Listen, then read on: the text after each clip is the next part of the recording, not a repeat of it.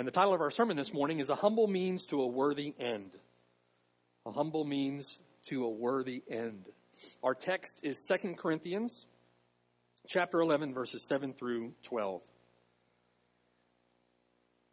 As we've been working through 2 Corinthians, Paul's second canonical letter to this church at Corinth, we're often, many times, brought back to considering once again Paul's example of faithful service to the Lord's church. Paul was a faithful and beloved servant of the Lord's church. We see Paul's heart for the church in these texts, right? Paul wears his heart on his sleeve. He loves the Lord, loves the Lord's people. The priority we see that Paul gives to the church, the extent to which Paul will go to serve the eternal good of God's people. Now, Paul understands that he is a man on a mandate, man with a mandate. He's a man on a mission. But more than that, Paul's love for the Lord and Paul's love for the Lord's people is unmistakably evident. It's obvious in how diligently and faithfully Paul serves the church. Paul is a great example for each one of us as we consider our own ministry, our own mandate to serve this church. We've been given a ministry. We've been given a mission. We've been given a mandate. We're to preach the gospel to the lost, and we're to serve the Lord by serving the Lord's church.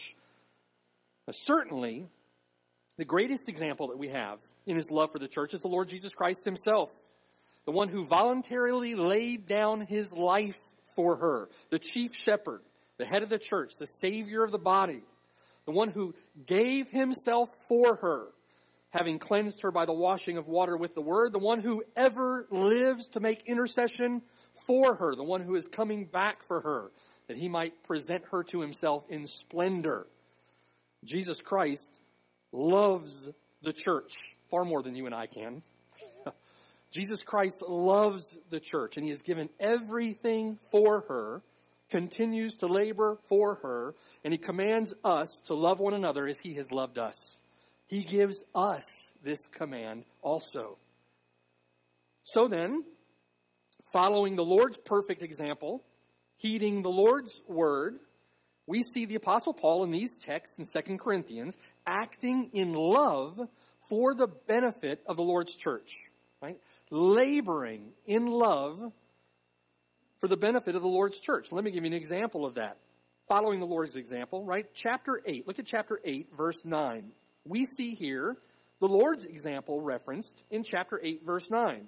For you know the grace of our Lord Jesus Christ, that though he was rich, yet for your sakes he became poor, that you through his poverty might become rich. Praise God. And now consider with me in our text what Paul is then doing. He's following the Lord's example. Verse 7.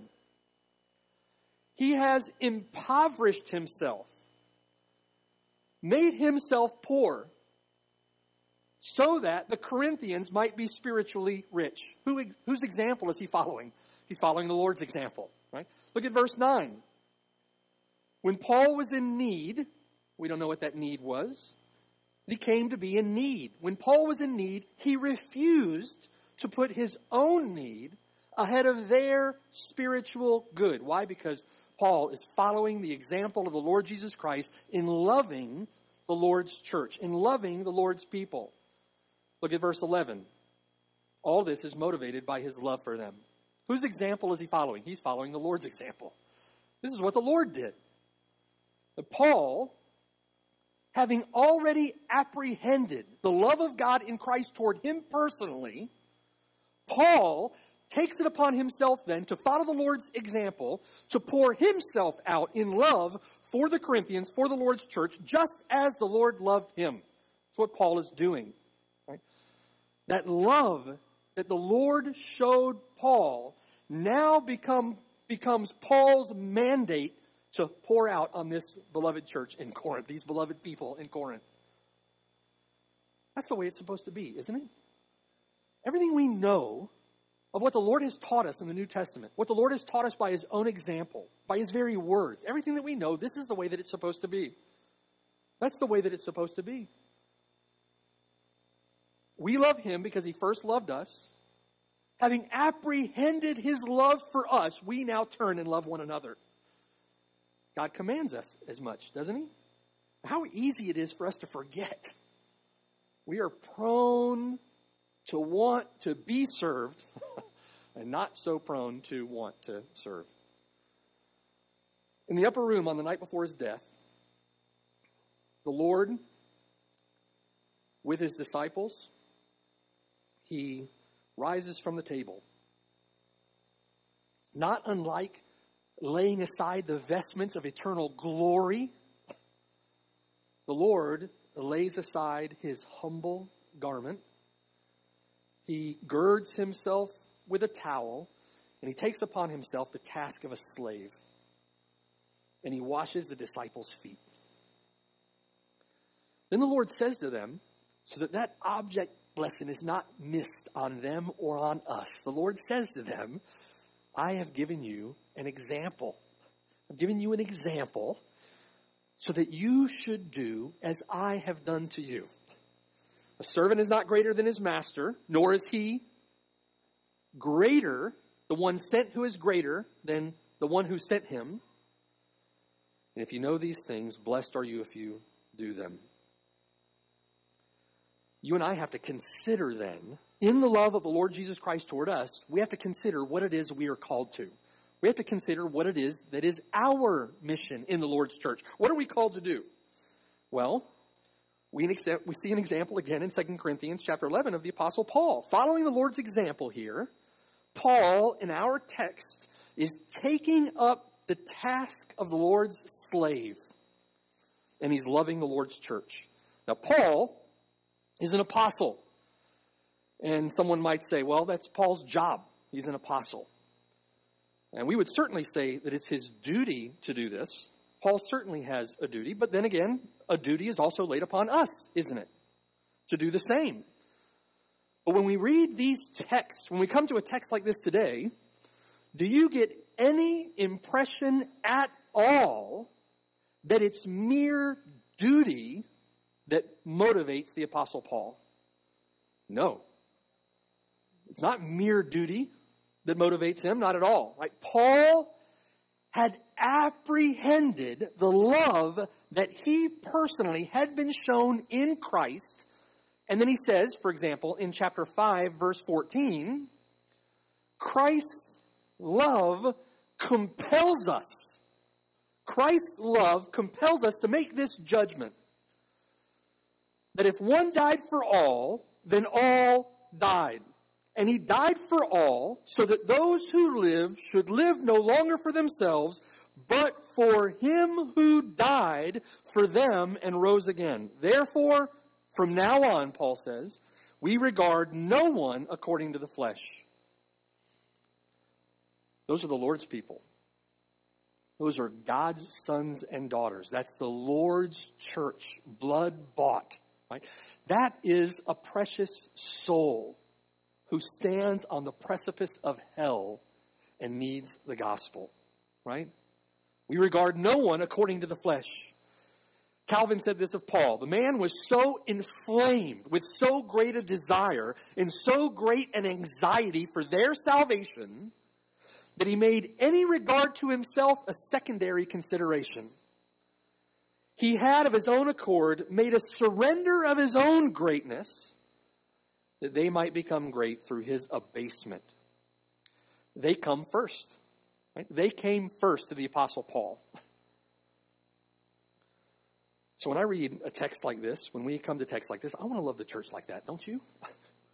I want to love like this. We understand, don't we, that we've been loved with a matchless, infinite love. We have been loved by the Lord Jesus Christ, poured out his love upon us such that we can be saved, such that rotten, wretched, destitute sinners could be washed, cleansed from their former sins, forgiven of their sins, adopted into the household of God, to be called sons and daughters of the kingdom.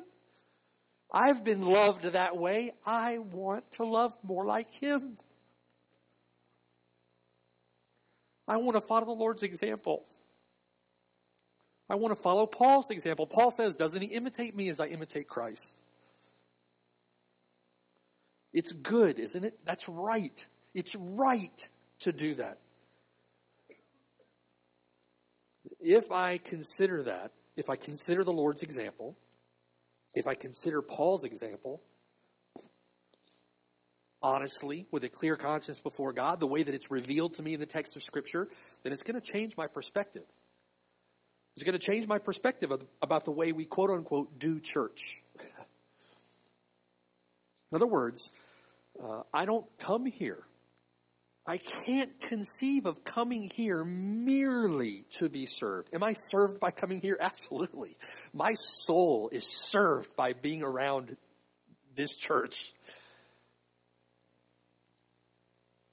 But if I'm going to follow the Lord's example, and if I'm going to follow Paul's example, if I'm going to imitate him as he imitates Christ, then that is going to transform the way that I think about my responsibilities, my service, my duty, if you will, in the church. And I confess that my love is often weak. It's no mystery that you and I are going to love imperfectly. But does that bar us from striving to love more like he loved us? It's no mystery that we're going to serve imperfectly. Spurgeon once said, if I had never joined a church till I'd found one that was perfect, I should have never joined one at all. And the moment that I did join it, if I had found one, I should have spoiled it. For it would not have been a perfect church after I had become a member of it.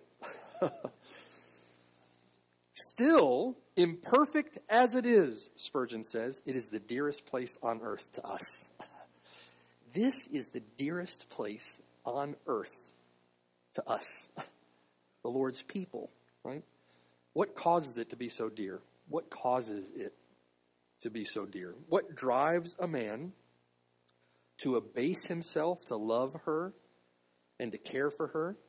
What drives someone to sacrifice for her, to put her needs above his own, her own? Christ's love drives us to that. Christ's love causes it to be so dear. The Spirit of God at work in you causes it to be so dear. Christ's love for us compels us. Having apprehended that love, right? We love the Lord, and then we turn in love to the Lord's church. And it must be so. Must be so. And the Lord says, blessed are you if you do that. So how then does Paul demonstrate his love for the church? How should we, following Paul's good example, show our love for the church? Well, let's learn from the Apostle Paul's example in 2 Corinthians chapter 11, verses 7 through 12. As our sermon title suggests, the Lord's servants are to be a humble means to a worthy end. Let's take a closer look at our text. Point 1 on your notes. We have Paul's explanation given in verses 7 through 9. Paul's explanation. You hear the word of God with me. Verse 7. Paul says, did I commit sin in humbling myself that you might be exalted? Because I preached the gospel of God to you free of charge? I robbed other churches, taking wages from them to minister to you. And when I was present with you and in need, I was a burden to no one. For what I lacked, the brethren who came from Macedonia supplied. And in everything, I kept myself from being burdensome to you, and so I will keep myself. Now, immediately, as we consider verses 7 through 9, the context is going to help us to understand better what's going on here. Remember, there are false teachers in Corinth who have infiltrated the church. They're attacking Paul. They're attempting to undermine his ministry at every turn. And so in chapter 11, we understand that they've been positioning themselves now in Corinth against the Apostle Paul, and they've been positioning themselves as eminent apostles themselves. We're apostles. We're sent ones. And in order to do that, they've been slandering Paul as the dejected and unworthy outcast. Right? Paul is untrained in speech. He doesn't know what he's doing. He's not worth listening to. Now, with respect to that supposed lack of training that they continue to reference, there were several accusations against Paul that had to do specifically with Paul's refusal to take financial support from the church at Corinth. Paul had refused to take support from them, and the false teachers were attempting to use that against Paul. They would say that Paul was an untrained amateur. Amateurs don't deserve to be paid. Paul was an untrained orator. His speech was contemptible. Paul couldn't preach, and so he doesn't deserve to take payment because his preaching is worthless.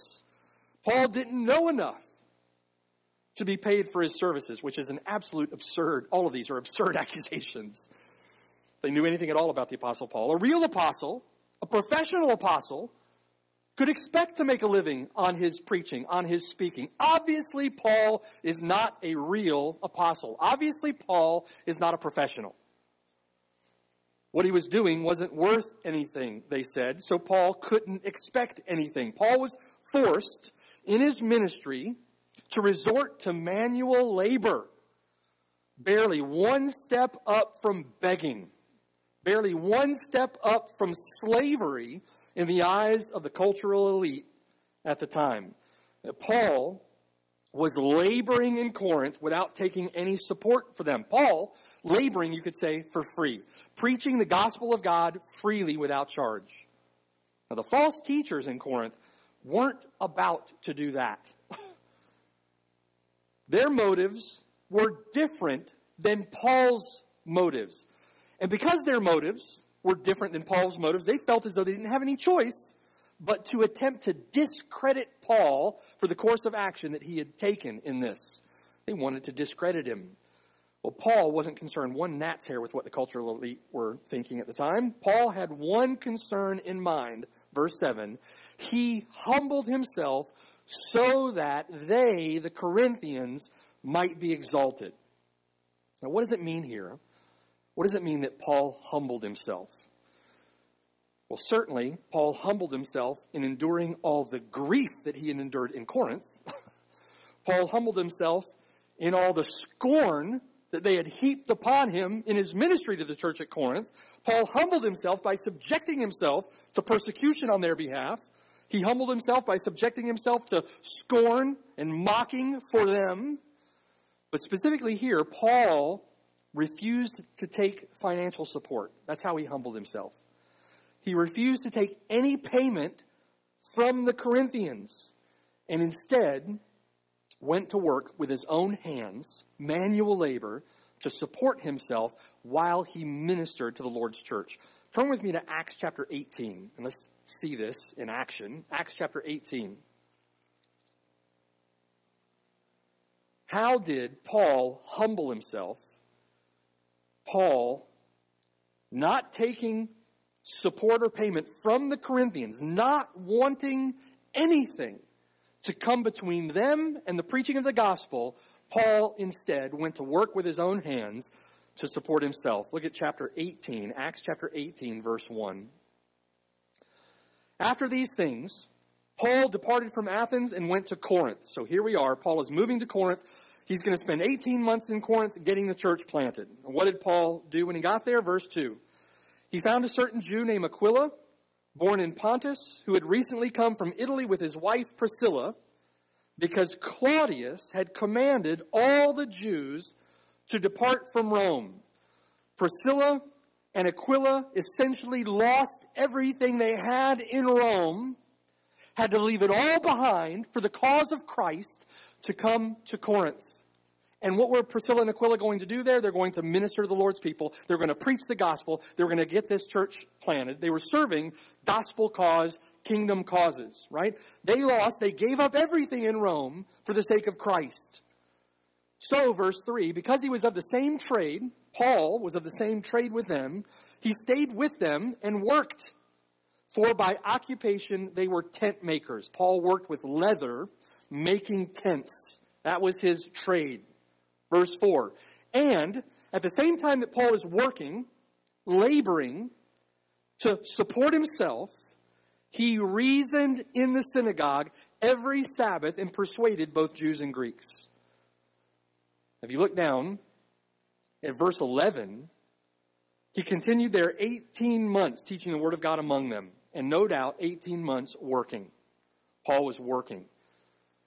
That was Paul's example among them in Corinth. Paul worked, labored with his hands. Turn over to Acts chapter 20. Paul's example was the same in Ephesus. Look at Acts chapter 20 and drop down to verse 32. Now, this is going to be the last time that he sees these elders from Ephesus. They're meeting in Miletus. And Paul, about to depart from them, says in verse 32, "So now, brethren, I commend you to God and to the word of his grace, which is able to build you up and give you an inheritance among all those who are sanctified." Paul says, "I've coveted no one's silver. I've coveted no one's gold or apparel. Yes, you yourselves know that these hands have provided for my necessities and for those who are with me." Paul's not only working to provide for himself, he's providing for those who are working with him. "And I have shown you," verse 35, "I've shown you in every way." In other words, I've become an example for you by laboring like this, that you must support the weak. So one purpose, one intention of Paul in laboring like this was to show the people, this is the way that you work. Why? Because you have a responsibility to support the weak, to support one another, to help your brothers and sisters. One of the reasons that we work is to support our brothers and sisters in need in the church, right? Paul gave us this example for that very purpose. "I've shown you," verse 35, "in every way, I've become an example to you by laboring like this, that you must support the weak." That example is there for us, amen? Remember the words of the Lord Jesus, that he said, "It is more blessed to give than to receive." Now, incidentally, that's what your work is for. That's what work is for. Work is not the thing. Work is a good thing to help provide for the thing, right? Your work provides for the need of your family, enables you to provide for the needs of the Lord's kingdom, the kingdom of God and his cause, his people, but your work is not the priority. You can't treat your work like it's the priority. We can't look at work like it's the priority. Much goes wrong when you start looking at work that way. Work is a good thing. God gives us work. But it's not the priority. What is the priority? It's the kingdom of God and his righteousness. Seek first the kingdom of God and his righteousness. Now, Paul obviously here isn't a lazy man. Paul's not lazy. He says in 1 Corinthians chapter 4, verse 12, "We labor working with our own hands." That word in 1 Corinthians 4 there for labor is a word that literally means struggling to the point of extreme fatigue. Paul labored to the point of exhaustion. Paul toiled in wearisome, exhausting, physically demanding labor. Makes me wonder sometimes if Paul absented himself from small group for work. Say that facetiously. We need to stop using our work as an excuse for why we're not laboring in the Lord's church. Work is not an excuse for why we aren't laboring in the Lord's church. Work is not the thing. Work helps us with the thing. Work supports the thing, but it's not the thing. We have to stop treating work like it's the thing. Why did Paul work? For the thing. We need to start using work as a means by which we labor in the Lord's church. The Lord's church. We're to labor in the Lord's church. Give to the Lord's church. Support our brothers and sisters in the Lord's church. The kingdom of God and his righteousness is the thing. Okay? Now, Paul saw his example in this as critical. His example in this is important to the people of God for the spiritual good of these churches. Turn with me to 2 Thessalonians. And Paul references his example. 2 Thessalonians chapter 3.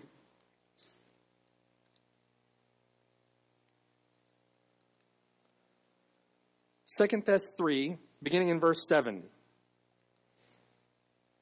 where Paul says, "For you yourselves know how you ought to follow us." Now, how is it that we are to know? Note what Paul says in verse 7. We were not disorderly among you.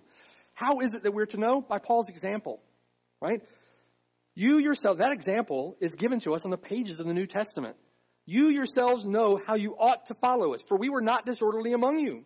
Nor did we eat anyone's bread free of charge, but we worked with labor and toil night and day, so that we might not be a burden to any of you.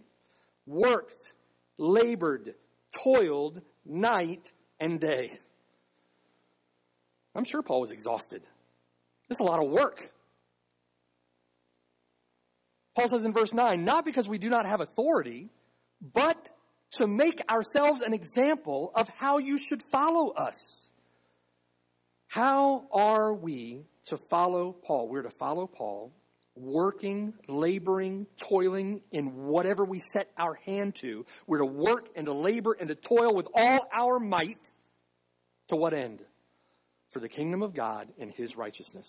For the good of God's people, for the good of God's church. Right?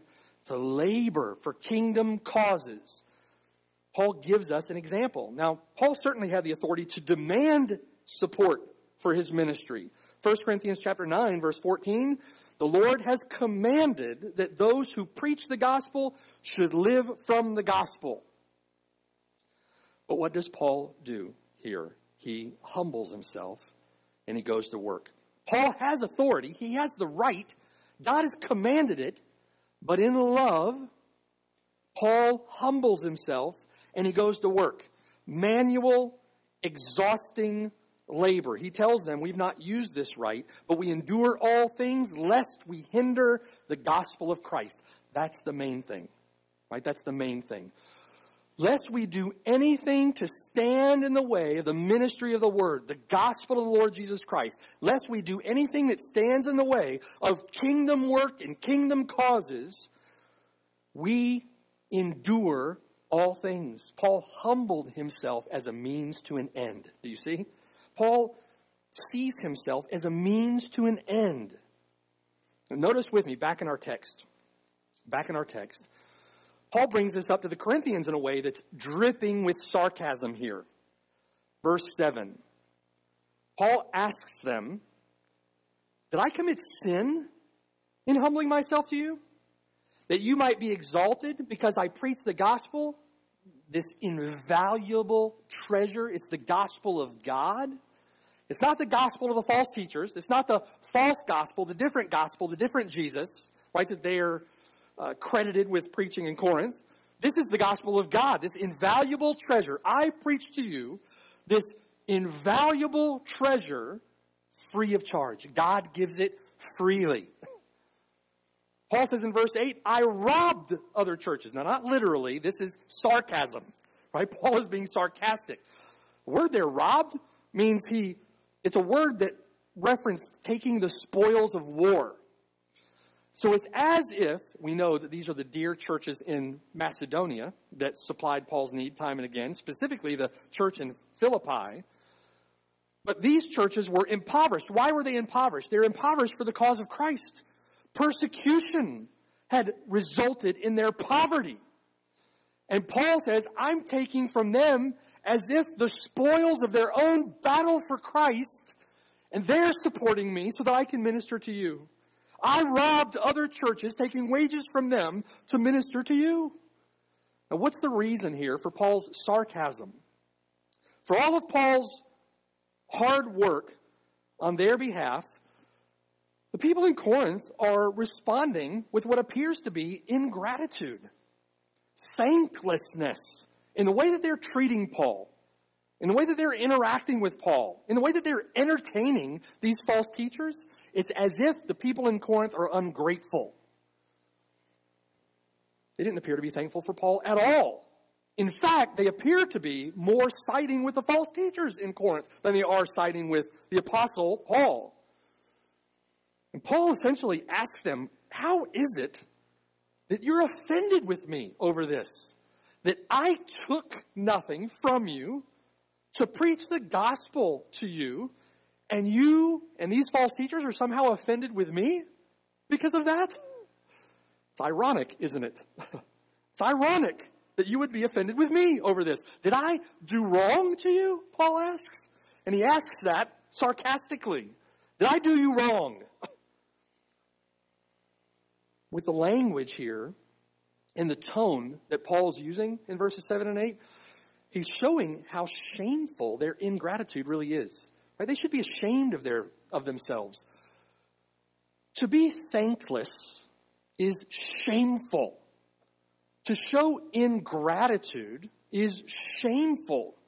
We should be grateful for the blessings that have been shown us, poured out on us in Christ. They don't come from a dropper, mind you, right? They come out of a fire hydrant, the grace of God to us in Christ. So for God's people to respond with ingratitude is shameful. It's shameful. He's laboring for them. He's humbling himself for them. You can imagine, right? Paul, all day, cutting and tanning and whatever else it is you do with leather to make tents.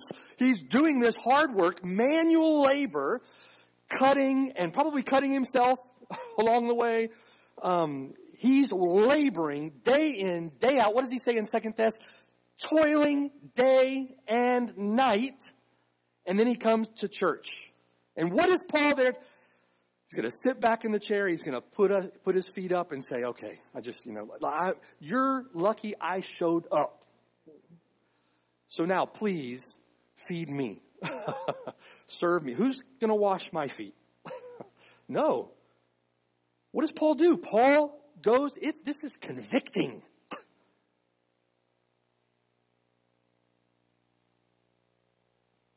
God.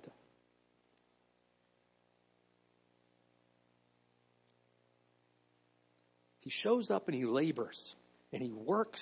He's there for them, has their heart, their soul as his priority. I'm in the church. I'm here to serve. Right? And he's going to go to that brother that needs the conversation. He's going to go to that sister to encourage her because she's in a time of difficulty. He's going to show up and he's going to pray with his brothers. He's going to sing praises to God's name. He's going to love the brothers that he's there with. He shows up and he labors, toils. It should be humbling to us. It's humbling. He's humbling himself for them. He sees himself as a means to an end. Now listen, Paul was a smart guy. Exceedingly smart. Paul could have easily managed a Fortune 50 company. In our day and age, Paul could have been one of the up-and-comers, so to speak, the movers and the shakers, the go-getter. But what does Paul do? Paul humbles himself. And he humbles himself for their good, because that's the thing. Paul humbles himself for their good. He's a means to an end. Paul suffers humiliation in this. And listen, suffers humiliation on both fronts. Paul subjects himself to this. Why? Because he loves them. Paul suffers humiliation at their hands. And Paul suffers humiliation at the hands of the false teachers. Suffers humiliation at the hands of those who are supposed to love him. That should have his back, so to speak. And he suffers humiliation at the hands of these false teachers, these upstarts who at every opportunity are undermining him, discrediting him. Paul becomes the object of their scorn and derision. Why does he do it? He does it so that they can be exalted. He does it for them. He does it for low. Paul humbled himself. He made himself low so that they might be exalted. He put himself in the fray, so to speak, right? He put himself there. He could have avoided it. Could have gone back to Jerusalem and made a fine living out of being a Pharisee. There's no way that's going to happen. Paul's going to stay in Corinth, and he's going to show love to those people. He's going to labor. He's going to stay in the Lord's church, right? That's what love does. Ultimately, love does that regardless of whether or not it will be reciprocated. Love does that regardless. Paul says, I will very gladly spend and be spent for your souls, even though the more abundantly I love you, the less I am loved. He loves them more, and they respond by loving him less. He loves them more, and they respond with ingratitude. Shameful thanklessness. Verse 9, he continues, and when I was present with you, and when I was in need, I was a burden to no one. For what I lacked, the brethren who came from Macedonia supplied. It was those poor, impoverished, and yet lavishly and abundantly generous Macedonians that we met in chapter 8 that are here again in chapter 11 providing for Paul's needs yet again.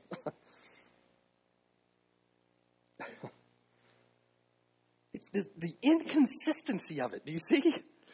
Like the inconsistency of it. The inconsistency of their ingratitude. Corinth was a wealthy city. There were people there with wealth. And who was it? How shameful is that? Who was it that was supplying for Paul's need time and again? It's those churches in Macedonia who don't have anything. They're poor. And they're giving of everything they have to supply the needs of that church, to supply the needs of the Apostle Paul, when the people in that church have wealth. And Paul humbles himself. Why? Because he loves them. Listen, if the Lord takes hold of their heart, if grace takes hold of their heart, they're going to give like those Macedonians. That's what we saw in chapter 8 and chapter 9. Showing their love, showing their gratitude for Paul, showing their love, showing their gratitude for that church at Corinth, showing their hope and faith in the Lord Jesus Christ for the work of God, the work of the gospel going on in Corinth. Those Macedonian churches, those poor brothers and sisters in Philippi, gave time and again to Paul's needs. They were financing the preaching of the gospel. They're fueling Paul's work in Corinth so that souls could be saved. Do you see the direct connection there too?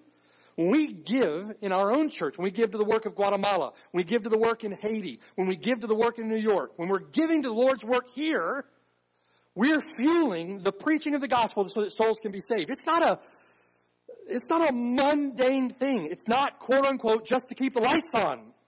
It facilitates gospel ministry. It facilitates the main thing. What is my money good for? What is your money good for if it's not for the main thing? It's for the sake of the gospel. Now, Calvin remarks at this that to find a Macedonian in our day is rare. But Corinthians are everywhere.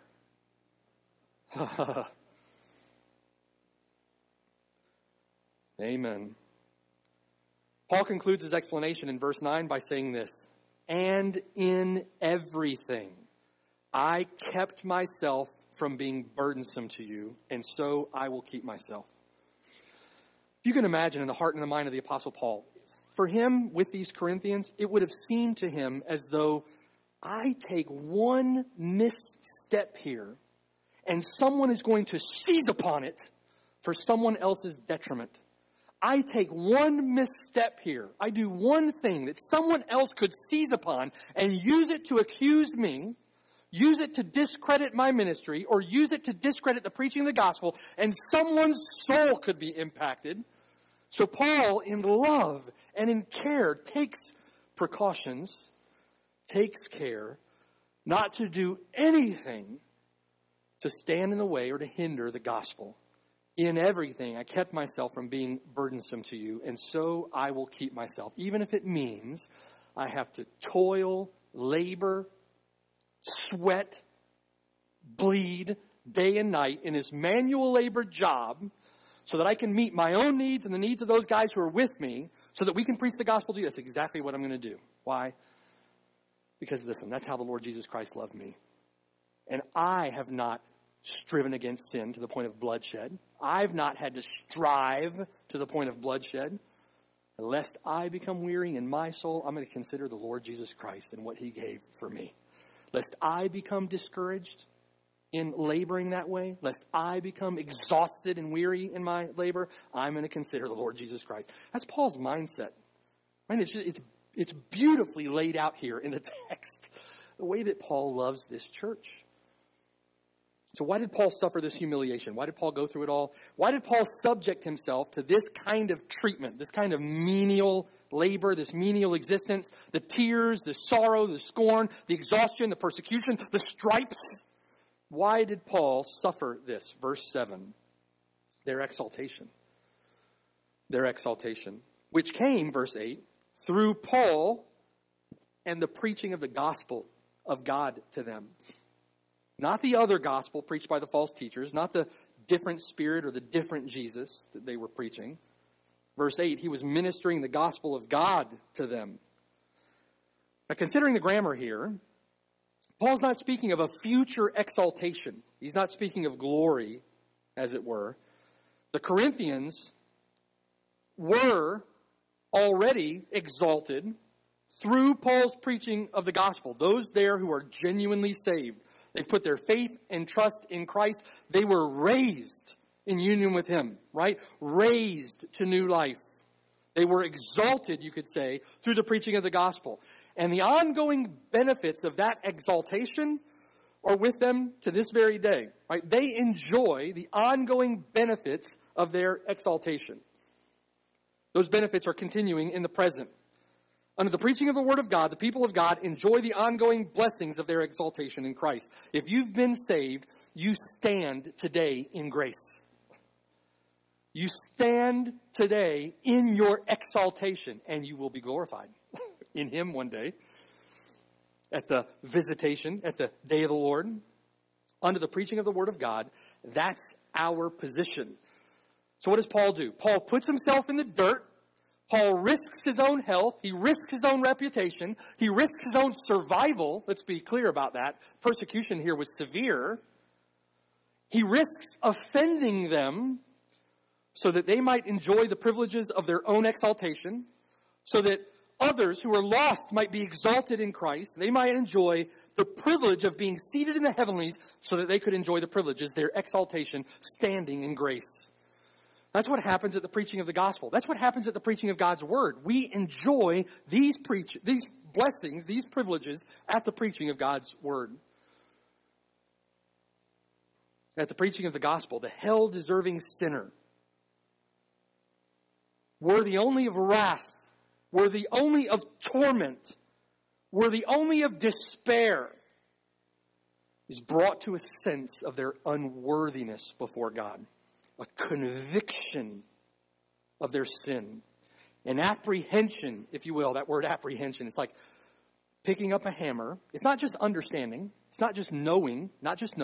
Apprehending. It's like picking up a hammer and driving a nail with it. You pick up a hammer for a purpose. I'm going to hammer that nail. When you pick up the hammer, when you apprehend a conviction of sin, you apply that to your own heart. I am a sinner. Separated from God by my wicked works. I have offended the one who made me. I have sinned against him, and he is perfect, holy, just, and righteous. And I am ungodly.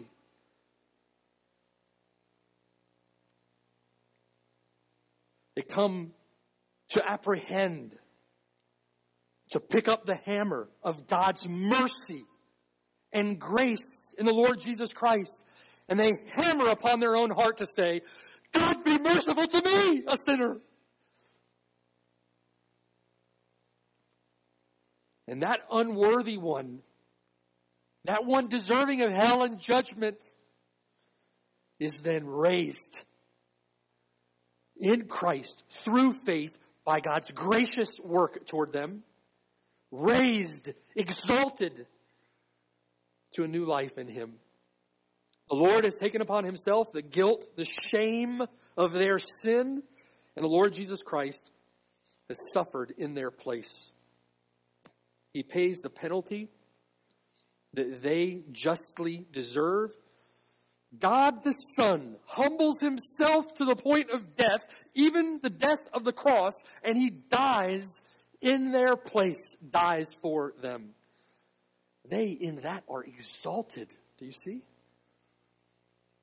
So that through the preaching of the gospel, they might turn from their sin. They might entrust themselves to Him and be saved. From the guttermost to the uttermost. Though he was rich, what did the Lord Jesus Christ do?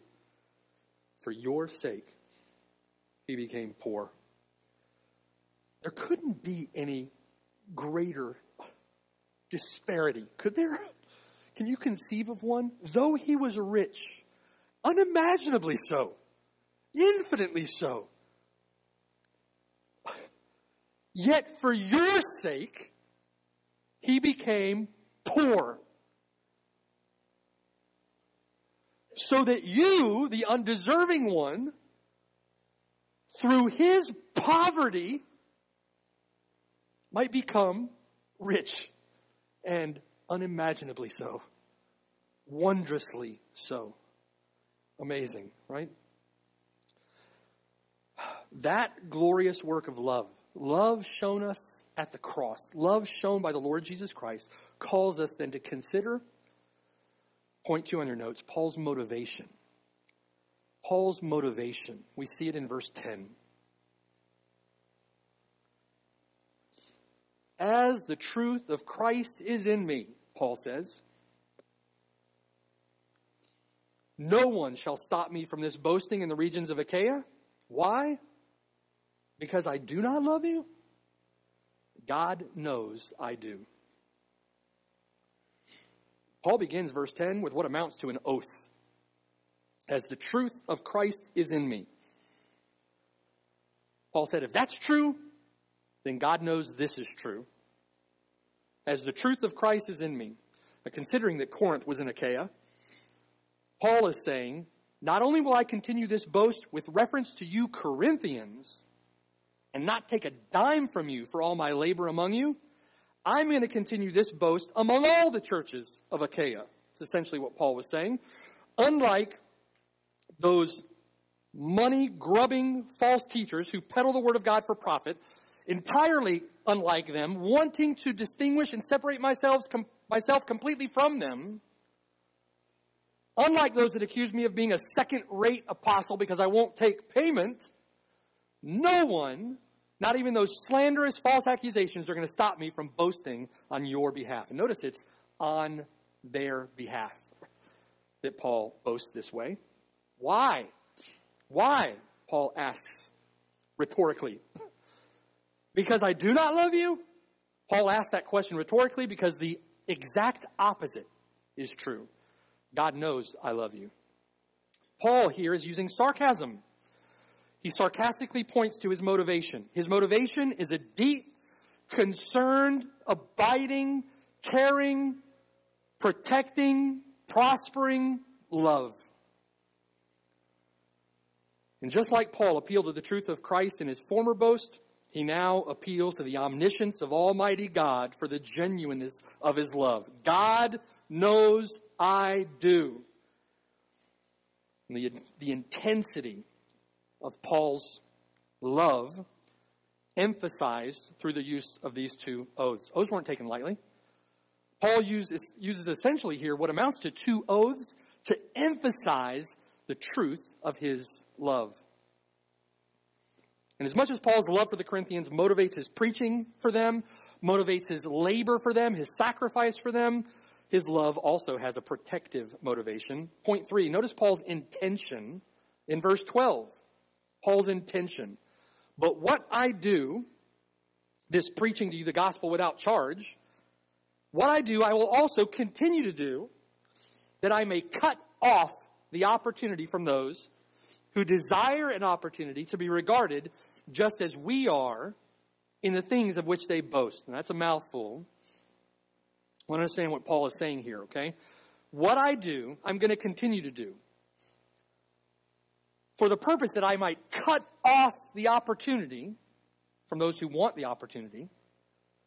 I want to cut off that opportunity that they have to be regarded just as we are regarded in the things of which they boast. They boast, those false teachers boast, that they work on the same level with the Apostle Paul.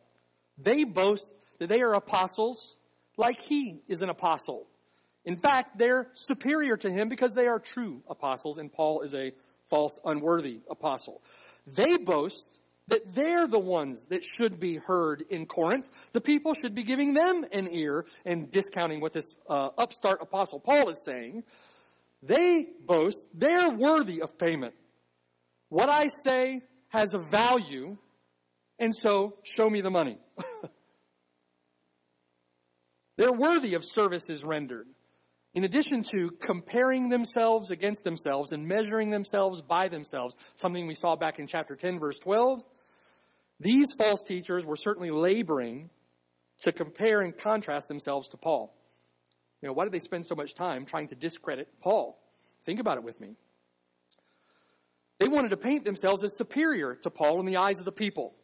But, that's what they wanted.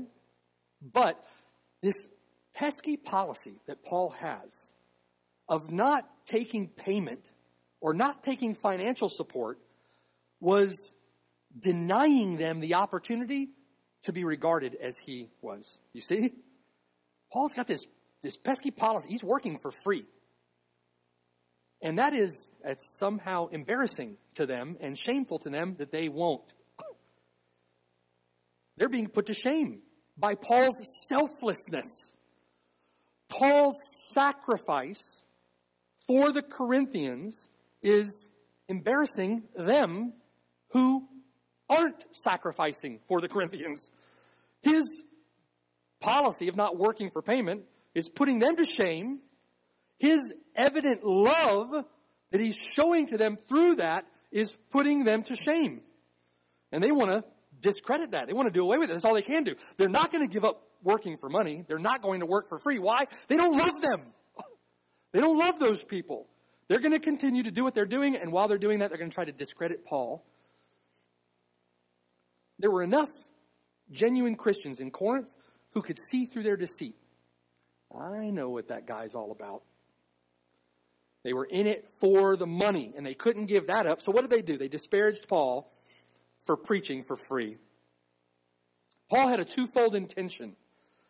I'm not going to give any indication that I am in any way driven by the same motivation as these snake oil salesmen.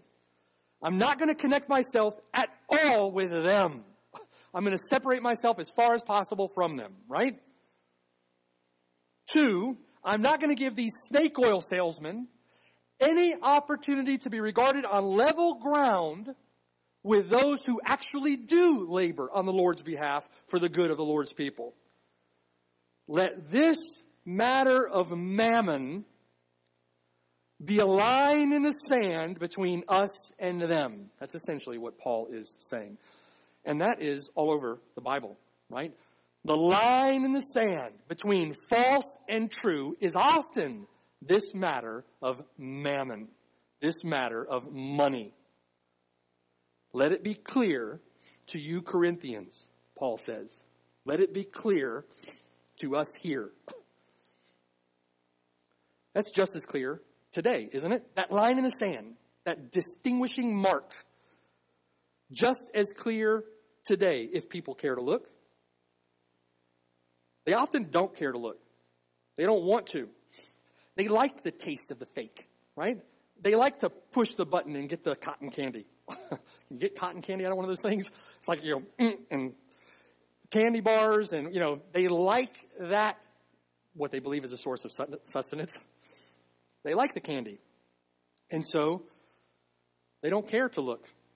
They want their ears tickled, right? They want their entertainments. They want their fancies. And false teachers should be ashamed. And if you have some discernment from the Word of God, by the grace of God, they're easy to see, right? Easy to see through that kind of motivation. Easy to see it. And it's happening all over the place. I don't need to even dignify them with examples. You can go online and see them by the scads. It is disgustingly true of the church today. I want you to consider with me another critical contrast between Paul and the false apostles. Paul wants to draw a distinction, wants to draw a contrast between himself and these fakes. And here's the critical contrast between Paul and these false apostles. Paul, in his service to the Lord's church, in his service of the Lord's people, made himself or considered himself a means to an end so that the Corinthians might be exalted. That's what he's there for. We've often said, I've often heard brothers here say, I've said it before, when you're in a conversation with a guy, right? Maybe it's Matthew 18 conversation. You're going to confront a brother about some sin or some issue. And we'll say to them, listen, you're my brother. I have no other motivation for saying this to you but love for your soul, but love for you. I'm not saying this because I want your money. I'm not saying this so our church can have this number of people more than that number of people, or that our church can continue to grow in this way, right? I have no other motivation but love for your soul. Paul makes himself, considers himself a means to an end so that the Corinthians might be exalted. He doesn't have another motivation. The motivations that encircle that bound to that, are all good and glorious motivations. The glory of the Lord Jesus Christ. That the Lord Jesus Christ might receive the full reward of his suffering. The good of the gospel, the spread of the gospel, the good of the kingdom, the growth of the kingdom. But I have no personal dog in this hunt. I have no personal agenda here. Paul makes himself a means. Paul considers himself a means. And what does he do with that? He loves them. Why? So that they might be exalted in Christ. That's Paul's intention. That's clear, inarguable. The false teachers do exactly the opposite. And that's what false teachers do. The one who is false does exactly the opposite. They made the Corinthians the means to the end. And what is the end? Not their exaltation, but their own exaltation. That's the difference, right? That's the contrast in our text. Paul made himself a means to an end so that the Corinthians might be exalted. The false teachers made the Corinthians the means to the end, to their ungodly end, that they themselves would be exalted. The Corinthians then become exploited for their own exaltation. Do you see? That's what a false teacher does. What other motive do they have? The false teacher is not there for their good. That one that comes along to you as a wolf in sheep's clothing, transforming himself into a quote-unquote angel, minister of light. If he's not out for your spiritual, eternal good, he is one of these. He is exploiting you for his own exaltation if he's not laboring for yours. Do you see? It's a distinguishing mark of the false teacher. How do you know? How do you know? Well, frankly, because in a lot of cases, he's giving you what you want and not what you need. I want to give you what you like to hear. Listen, you want a country western service? I want to give you a country western service. And we're going to sing Hoedown song here every Sunday. So you don't like it when we preach hard? Then we won't preach hard. That's unbiblical anyway. Jesus Christ in the New Testament is full of grace. That ogre God was in the Old Testament. Listen, right? It's packaged in a myriad of ways. The enemy is masterful in his deceptions. They give you what you want. Give you what goes down easy. Let it go down easy, right? It just won't be real and true and sincere and direct. And listen, if you ever are real and sincere and earnest and direct, often they don't want to hear that, and their first response out of the flesh is, that's harsh. No, it's not harsh. It's loving. It is sincere. It's true. It's earnest. It's direct. So it's easy to spot if you have discernment from the Holy Spirit to spot it. and if you want to, if you have the will to spot it, even if Paul then has the right to accept support from them, and he does, Paul is not going to do it. He's not going to do it. He doesn't want to give any impression that he is motivated in any way as they are. He wants to keep those two camps as far apart as possible. So there's no mistaking. There's no mistaking. Paul says, I'm here because I love you. I'm here because the Lord loves this church, right? I'm here because I want to see you prosper. We labor and preach the gospel to you because we want to see you exalted. We want to see you live in the blessings and privileges of your exaltation, right? The people here, the brothers and sisters, labor in this church because they want you to live in the grace in which you stand. They want you to put your faith and trust in the Lord Jesus Christ as you battle sin, as you labor in your marriage, as you labor with your children, right? It's for the sake of the Lord's church, Paul says, that I love this way. I have no mercenary motive. And so Paul says, I will humble myself. Why? Because the church is worth it. Lord Jesus Christ is worth it. Does that sound familiar? Yeah, because that's what the Lord Jesus Christ did. But Paul is following the example of the Lord Jesus Christ. And Paul says to you, and Paul says to me, imitate me now as I imitate Christ. Consider Paul's example. Are we willing to love the Lord's church, to love the Lord's people, as Paul has? If I consider this example of Paul given to us in the New Testament, and we think of ourselves as, we consider ourselves as a means, a humble means to a worthy end, that should change, should transform how we think about how we, quote unquote, do church. What is your responsibility here? What are you doing here? What priority should this take? How important, how valuable is the Lord's church?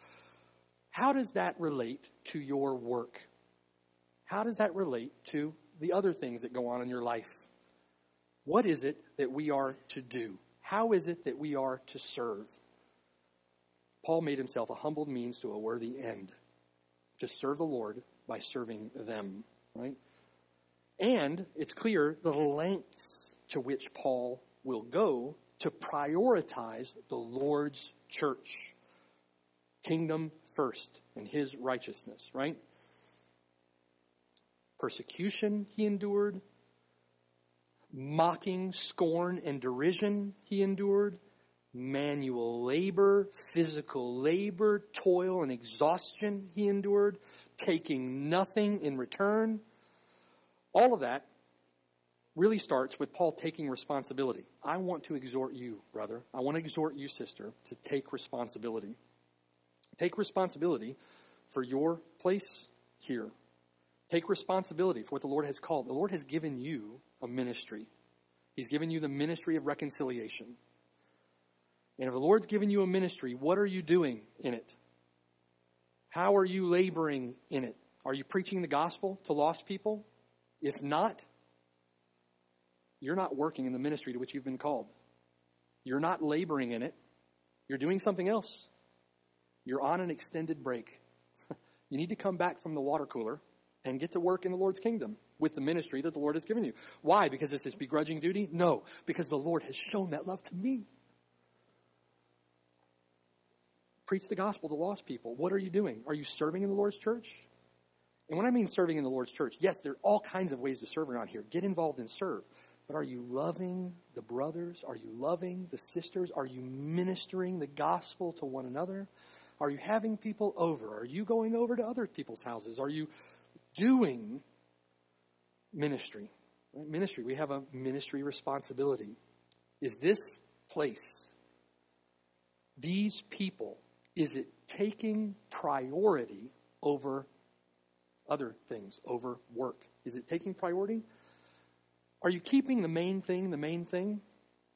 Or are you making mountains out of what should be molehills? I want to love the Lord's church like that. Don't you? And Lord knows how far short we fall in it, but that shouldn't preclude us from desiring to strive after that, to honor and glorify Him for the love that He's shown us in the gospel.